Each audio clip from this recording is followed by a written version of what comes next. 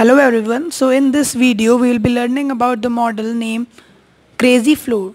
In this model we are using two different concepts, a concept of pulley and concept of gears.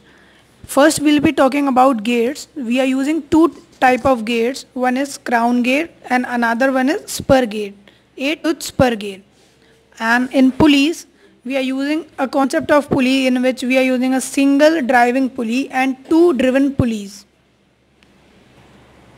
As we know, if the driving pulley is this model, our driven pulleys are same and we are switching our driving pulleys.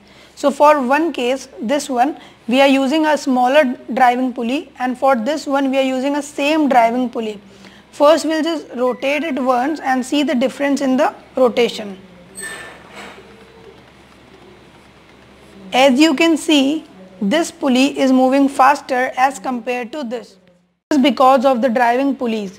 If the driving pulley is small, so it is able to transmit less power to the driving pulley to the driven pulley which is greater in size. And if we talk about this case, so both the pulleys are same. So as the driving pulley is equal to the driven pulley, so the number of rotation will be same. You can look here. Now let's have a look on the gear mashing. So here we are using a crown gear and 8-tooth gear. It is transmitting the power perpendicularly when we are rotating the axle. So the 8-tooth gear which is connected with the same axle with the pulley. So when this axle is rotating, which is connected with the pulley belt to the axle on which we have mounted our 8-tooth gear and pulley.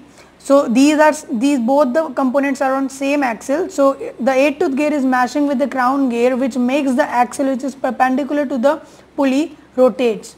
Let's have a look again with the gear mashing. So in this way, when the pulley is rotating, it is transmitting power to 8-tooth gear which is mashing with your crown gear and made our axle move.